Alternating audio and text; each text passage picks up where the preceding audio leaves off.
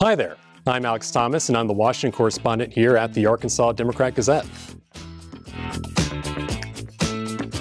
I grew up outside of Charlotte, North Carolina. I still have family in the state of North Carolina. And growing up, I got a lot of exposure to campaigning and public policy, with North Carolina being the center of the political universe at times. So that's what led to me finding an interest in politics.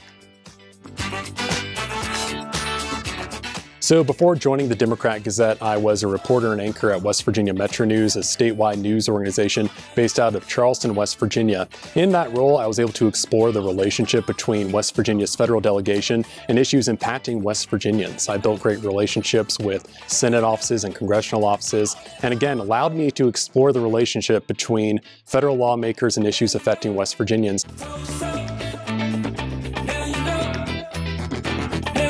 At a time when we're surrounded by noise and anger and frustration when it comes to politics, we need coverage that's objective and helps forward the debate along. News organizations are shrinking more and more, and the Democrat-Gazette is very fortunate to continue its presence in the nation's capital. I want to provide coverage that gets people to understand about issues, forwards the debate, and most importantly, builds that connection between Washington, D.C. and communities across Arkansas.